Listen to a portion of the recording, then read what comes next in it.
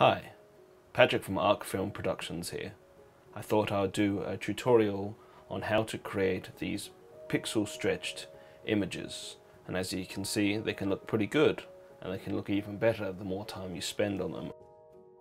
First things first, choose an image and open up Photoshop. Duplicate that image. I like to turn the layers off that I'm not using currently, so you know you're actually affecting the correct layer. The next thing you want to do, in this case, I want to get a bit clever with masking, so I'm going to remove the sky using some of these handy quick actions.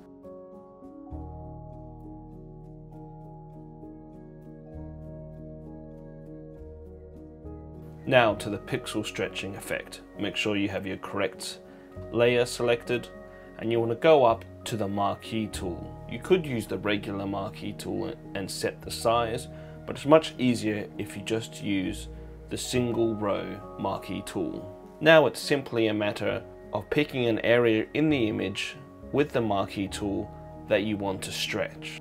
Once you have picked your area, right click on the selection and click Free Transform.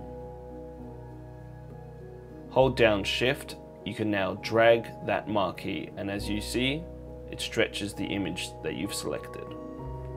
And there you have it, pixel stretching.